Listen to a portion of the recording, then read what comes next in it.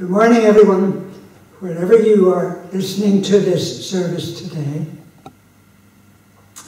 It's a different experience being here in our church at Bloomfield because there are just 4 of us present, all for good reason.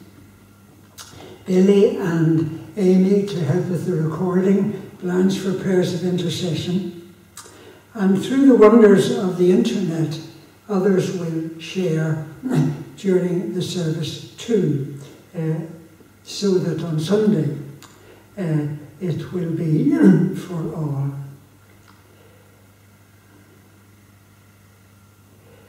I am grateful both to Amy and Billy for their help, to Judith, Sandra and Tricia, who will lead the praise, Andrew with the Bible reading, and Ethna sharing with any children who are listening. But most of all, it is the Spirit of God here, guiding, leading, and blessing us. For we are all one in Christ Jesus.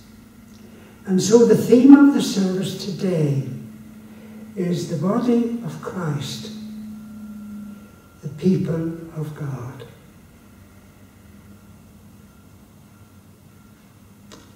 So we hear first some words from Psalm 24, which read, "Any who have clean hands and a pure heart, who do not lift up their souls to idols or swear by what is false, they will receive blessing from the Lord and upholding from God their Saviour. Such is the generation of those who seek Him, who seek your face, O God of Jacob."